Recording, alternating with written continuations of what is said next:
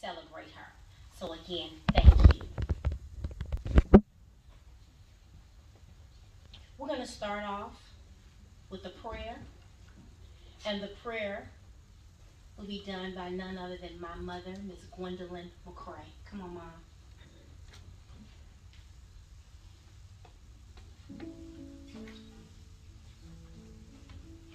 Good afternoon. Could you bow your head in humble prayer? Father God, in the mighty, matchless name of Jesus,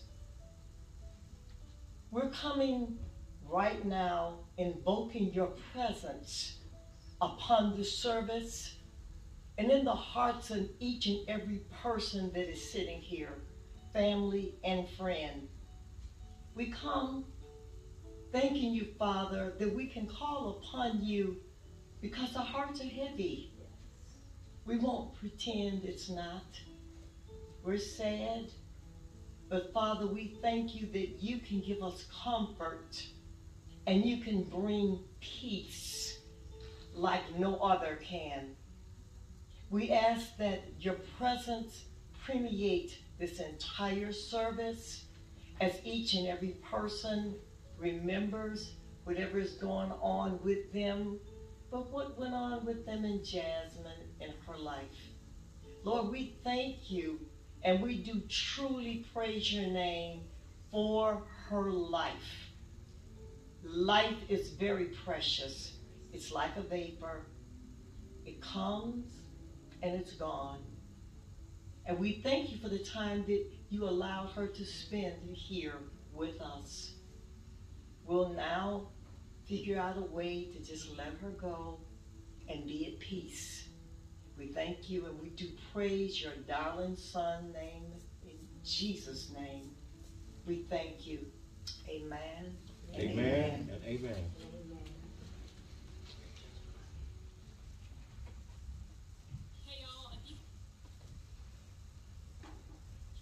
Amen. Amen.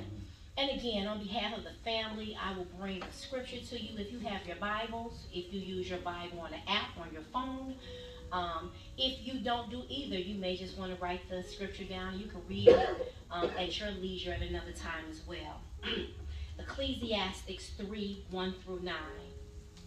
To everything there is a season and a time to every purpose under the heaven. A time to be born and a time to die. A time to plant and a time to pluck up, which is planted. A time to kill and a time to heal. A time to break down and a time to build up. A time to weep, a time to laugh, a time to mourn, and a time to dance. A time to cast away stones and a time to gather stories together. A time to embrace and a time to refrain from embracing. A time to get and a time to lose. A time to keep and a time to cast away. A time to rend and a time to sow. A time to keep silence and a time to speak. A time to love and a time to hate. A time of war and a time of peace. What profit hath the worketh and then weareth and thereabout? Thank you. Amen. Amen. At this time, I want to do some acknowledgments.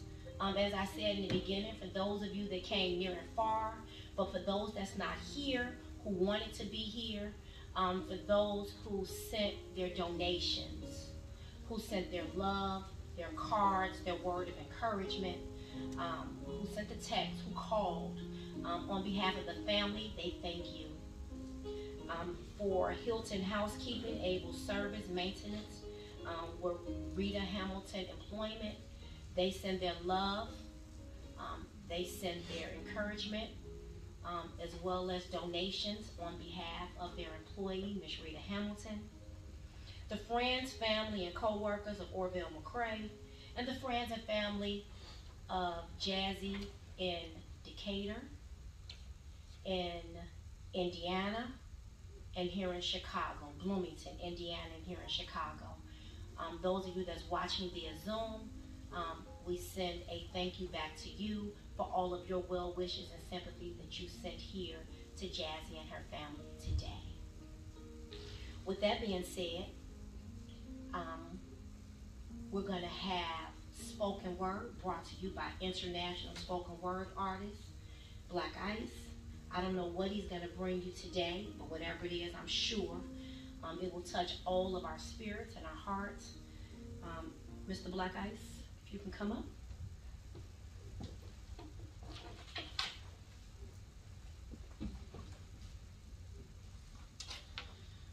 First of all, let the church say amen. Amen. Are we here to celebrate life? Amen. Amen. God is good. And he's good all the time. And all the time. God is good. Brothers and sisters, before I get into the poem, I just want to say to my brother and my sister, Tony and Renee, that we love you. We are here for you. And as I said before, God is still good. I always tell parents who have lost a child, I don't know how you feel, but I know how it feels to lose a child. I've been here. I've sat in that seat. And people often ask me, how are you dealing with it? How, the pain never goes away, but it becomes manageable, if you can understand what I'm saying. One of the things that comforted me when I lost my son was knowing that there is a resurrection. And God promised us a resurrection and a kingdom, a home that we would be in. But this is the process in which we all at some point must go through. But it's not about your birth date and it's not about your death date. It's about the dash. Somebody say the dash. The dash. What are you doing with your dash? What are you doing during the time between your birth date and your soon-to-be death date, whenever that may be? Let us all make a difference. Let us forgive. Let us not judge. Let us try to walk in the Word of God as much as we can. And in order to walk in God's way, we got to learn His Word. And so just as sure as you have a Snapchat and a Facebook and a Twitter and an Instagram, you should have a Bible app on your phone as well. Spend as much time with that Bible app as you do your social media app. And learn to know and love God. Somebody say, what if? What if? Everyone within listening ear of my voice, do me a favor, close your eyes for one moment and think of this. What if today was your last day? What would you say and who would you call? Would you pull out that cell phone, look at all the contacts inside and call them all, or would there just be a select few? Question is, what would you do? Who would be of importance to you this one day? And who would you want to remain by your side these last few hours that you're alive? And who haven't you spoken to for years? That maybe said something or did something hurtful to you that caused a lot of hurt, pain, and tears. Better yet, who would you forgive these last few hours? Could you survive and live with all the resentment bottled up inside of you? Maybe your mother abandoned you. Maybe your father was a deadbeat dad, but for this last day, could you call him up just to say that I love you? And would it matter to you whether or not your boo was faithful or true? And would the little petty things that you were going through in your relationship mean that much to you if today was your last day? And what about the fortune and fame? The bright lights, thousands screaming and chanting your name, the platinum and gold. For what does it profit a man to gain this whole world and lose his soul? What if today was your last day? Would you pray and ask for forgiveness and try to right the wrongs of yesterday? See, the point I'm trying to make is, why wait until you're staring at the casket on the funeral procession? I'm asking all of you all today to count your blessings and clean the slate. Make that phone call today. Say your I love yous and find forgiveness in your heart, because tomorrow might just be too late. Besides, how can you pray every day and ask for forgiveness when you can't even forgive your own brother, your father, your sister, or even your own mother? Family, look, here's the truth. See, forgiveness ain't meant to benefit him, and forgiveness ain't meant to benefit them, but forgiveness is meant to benefit you. I don't think you get it. See, either we're going to practice what we preach, or we're going to be hypocrites. Bring me my flowers while I'm alive. Write me my poems. Do your tribute. Sing me my songs while I'm alive. Everyone, and I mean everyone, within listening ear of my voice, do me a favor. Close your eyes for just one moment and think of this.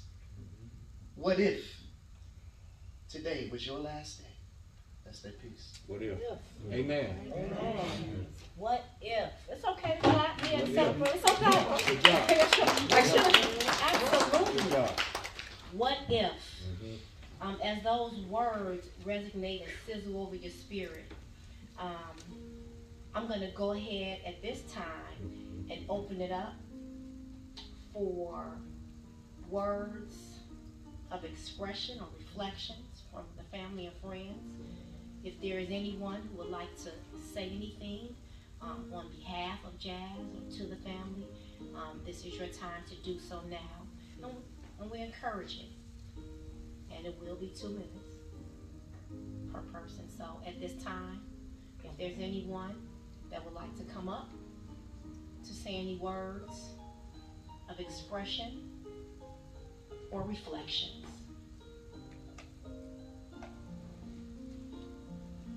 Amen. Yeah.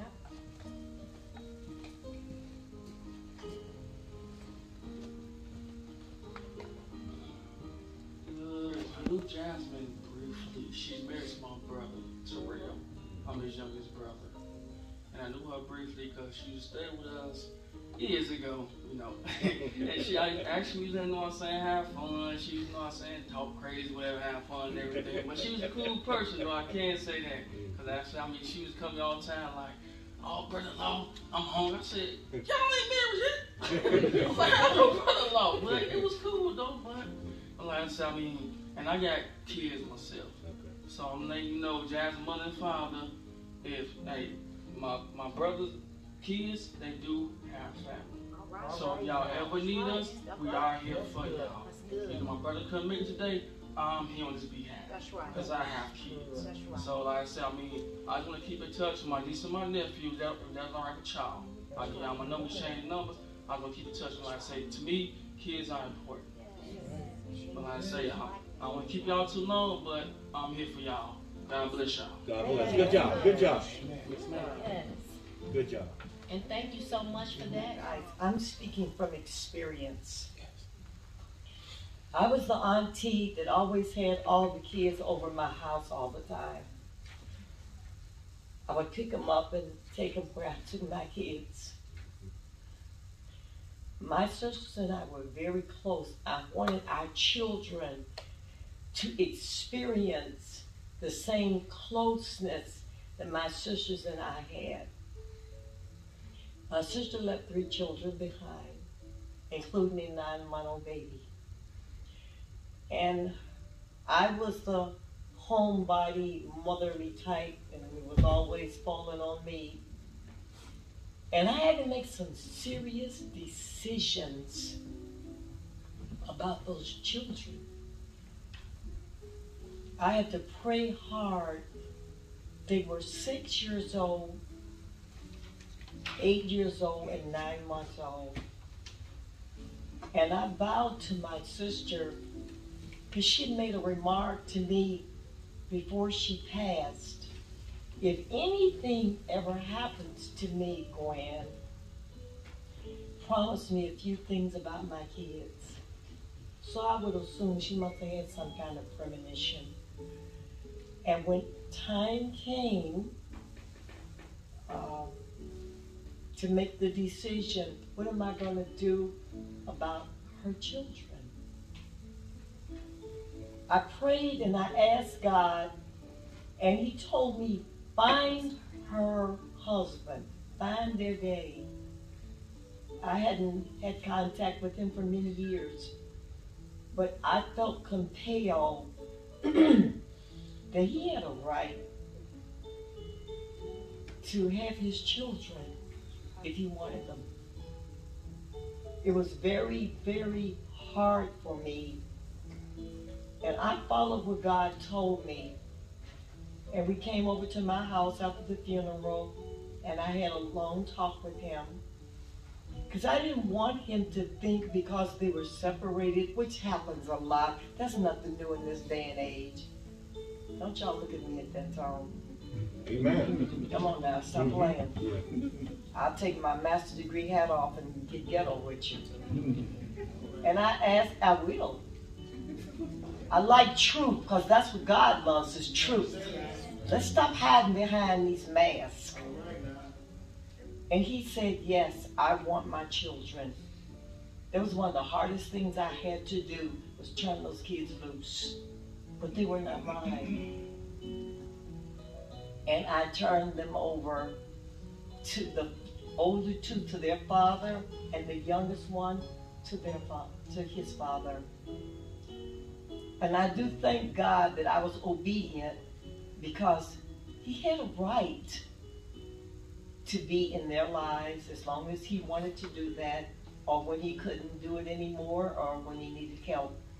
And when Toy said about the children, I just wanted to bring that part up because that was a fact that happened in my life. And they were allowed to come over my house because Toy and my children were very close to them, and they played on weekends. And I'm just saying that, and I'm going to be like Joyce Myers. I don't know who I'm talking to, but I'm just going to put it out there because the Lord gave that to in my spirit to just say that. Let's keep mindful about the babies, about the children. I'm a public school teacher, college teacher, last 45 years. I can't tell you the stories of the children that I took and played mama to because they weren't there. I just want to put that out there, and you can marinate on that, but let's remember the children. Amen. Amen. Amen. Thanks for that, Mom. Thank you for that. Mother McCray, as we so gently call her. God, grant me the serenity to accept the things that I can't change. Courage to change the things that I can. Come on, big bro. Come on. Grant me the serenity to know the difference. That's a very short prayer, but it's powerful. It don't take a whole lot of anything to remember that prayer. But the important thing is to learn how to practice that prayer daily. If we could really learn how to put principles in our life and practice them, we can become better people. And God is asking us to ask him to walk with us on a daily basis. Daily. Times get hard and life cuts. Life really cuts. Tomorrow is not promised. Now is the acceptable time.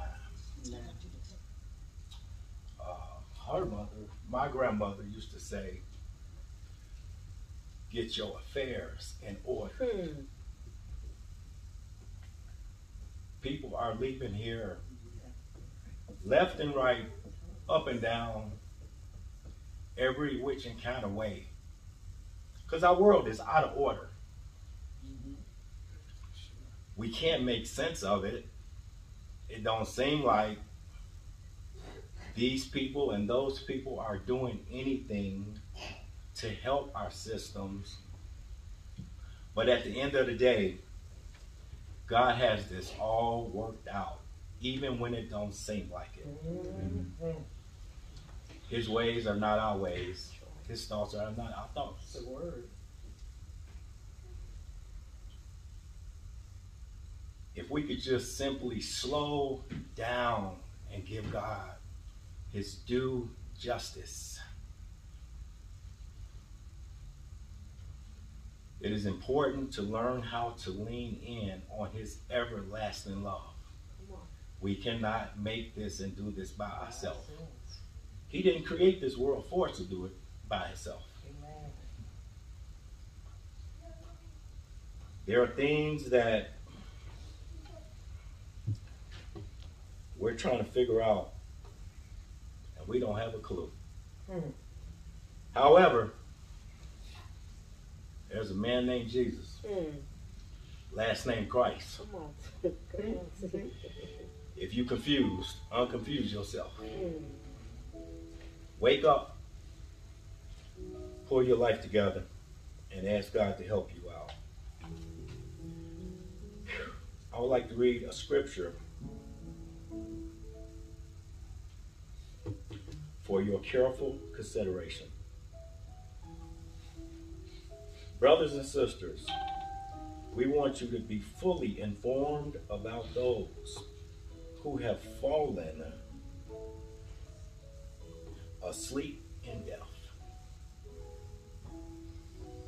Whew, that's tough. So that you will not be overwhelmed with grief like those who outside of the true hope. Here's what we believe. Since Jesus died and rose again in the same way, God will bring with Jesus all who have died through him. For we can say all this to you confidently, because it's the word of the Lord. We who are all alive and left here behind to this day, with a command that thunders into the world, with a voice to all of those who are still left here, anointed. Our liberating King will rise from the dead.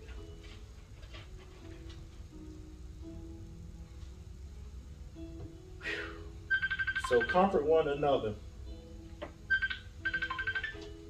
with this, and we'll encourage one another with these words.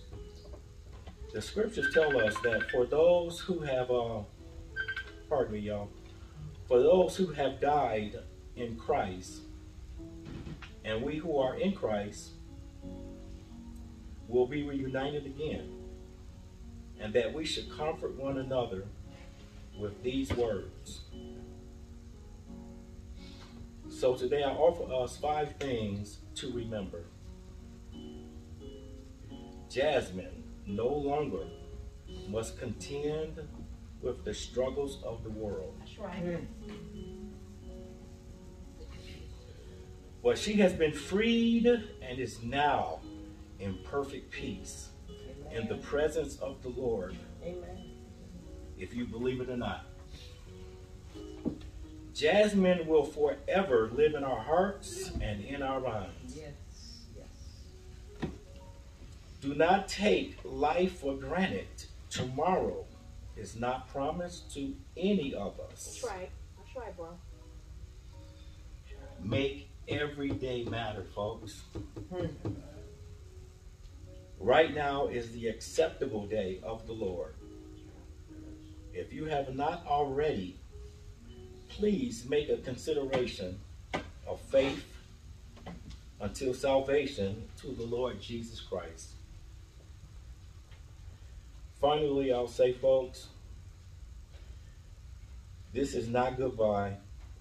but we are all simply saying farewell, farewell, farewell. Jasmine, until we see again, God bless us all. Amen. Amen. Amen. Amen. Amen. Thank you for those words.